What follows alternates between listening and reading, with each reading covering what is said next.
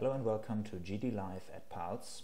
This is teacher Alex with the subject GED Science, and today's topic is forms of heat transfer. Quick overview. In this presentation we will talk about heat and temperature, what they are, and the three forms of heat transfer: conduction, convection, and radiation. Heat and temperature. The particles that make up any substance are constantly moving. Temperature is the measure of the average speed or the average kinetic energy of the particles of the substance. In general, particles move slowest in a solid state of a substance and faster in the liquid state and fastest in gases. That means in the solid state the kinetic energy and thus the temperature is low. In the gaseous state, the kinetic energy of the particles is high on average and the temperature is higher. And this is the reason, for example, that ice in the solid state has a lower temperature than liquid water, and liquid water has a lower temperature than water vapor or steam. Heat itself is the transfer of energy between substances based on the differences in their temperature. Energy is always transferred from a substance with a higher temperature to a substance with a lower temperature until a balance or an equilibrium is reached and both substances have the same temperature. When an ice cube melts, energy from the warmer air flows into the cold ice cube. This causes the ice cube's particles to move faster. Their kinetic energy increases and this raises the temperature, and in the end this will cause it to change from solid to liquid state until the water and the room have the same temperature. Remember that energy is the ability to do work.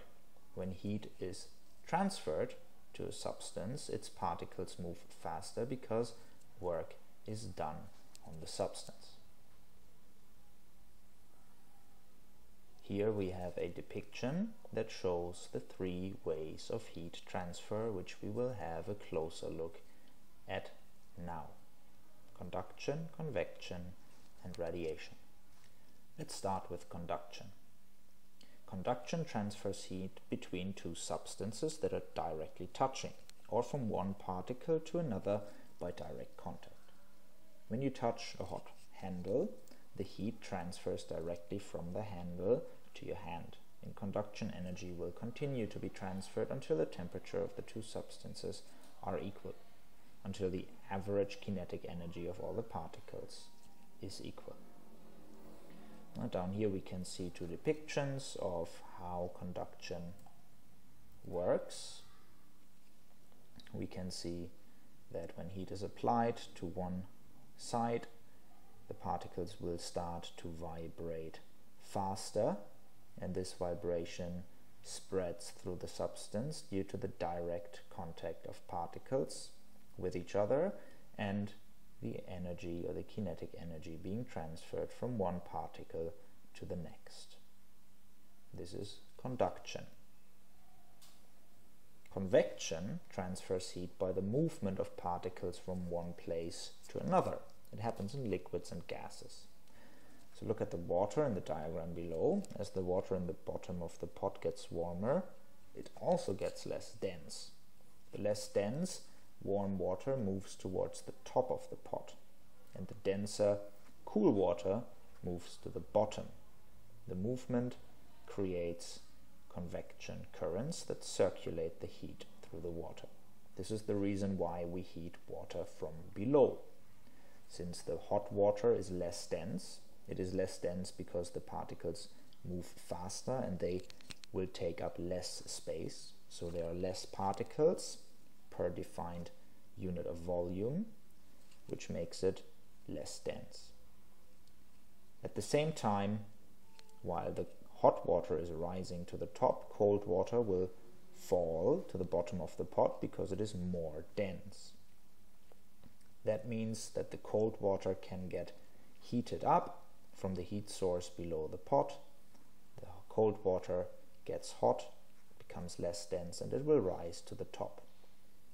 So when we heat water from below on a stove, we make sure that the water will heat uniformly.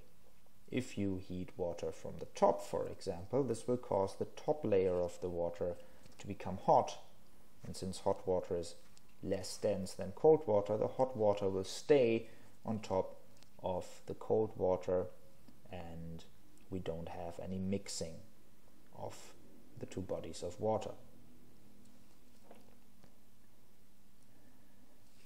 Convection currents are found on many different places on Earth. One example is in the Earth's mantle, where we have lava, which is heated by the core, and the hot magma will rise closer to the crust, where it will cool down and it will fall back down due to its higher density towards the core, get heated up again, and we see we have these convection currents in the mantle of Earth. Other examples are in the atmosphere.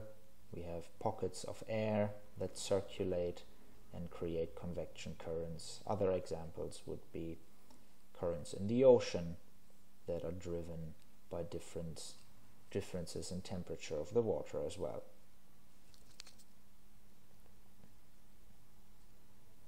Radiation transfers heat by electromagnetic waves, specifically infrared, rather than through contact or movement of particles. Radiation is the only form of heat transfer that can travel through vacuum, since no particles are involved. As shown in the diagram, heat radiating from a fire can be felt without actually touching the fire itself. Heating food in the microwave and the sun heating Earth are also examples of heat radiation. Two questions to finish this lesson. When a coffee mug is taken out of a cabinet, it is cold to the touch. A few seconds after, hot coffee is poured into the mug. The mug begins to feel warm to the touch. Which type of heat transfer is occurring between the coffee and the mug? Take your time, you can pause the video. The correct answer will come now. Correct answer is conduction, since the coffee is in direct contact with the mug and energy is transferred from coffee particles to the particles of the mug. Which statement best explains why the mug feels hot? The air transfers energy to the mug, the air transfers energy to the mug transfers energy to the coffee transfers energy to the mug. Take your time, you can pause the video. Correct answer is coming now. Correct answer here is D. Since the coffee is hot and the mug is more cold, heat energy is transferred from the hot to the cooler substance, from high to low temperature. This was GED Live at PALS with teacher Alex. The subject was GED Science and the topic forms of heat transfer.